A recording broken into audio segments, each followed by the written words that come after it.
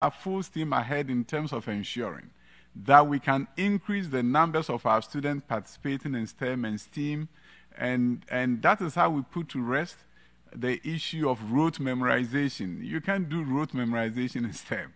We have to really participate in the learning process and make sure that we can get the critical mass, that with the critical minds that we need for our transformation.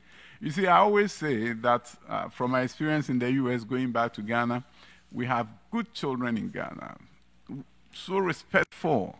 But I go to schools upon schools and I speak with the students. And when I finish speaking with them, I'll say, do you have a question for me?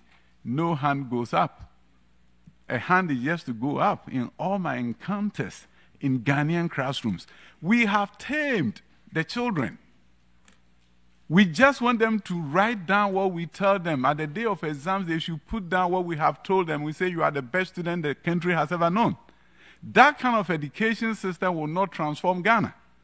That kind of education system is not going to give us critical thinking individuals, especially since we are in the 21st century and education 4.0, the fourth industrial revolution.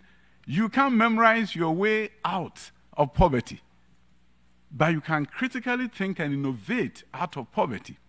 So Ghanaian schools, Africans will have to begin to take a serious look at what I call the assertive curriculum. A curriculum that empowers the African child to ask questions and challenge the status quo respectfully within the African cultural context. But not a curriculum that tells the African child to be quiet and don't say anything when the adult is speaking. And tell the adult back, tell him back whatever he was told. That kind of education system, I don't care if we get to the point where every African child is in school. If you put all of them in school and do not change the way you teach them by empowering them to be assertive individuals, you will still not transform Africa through education.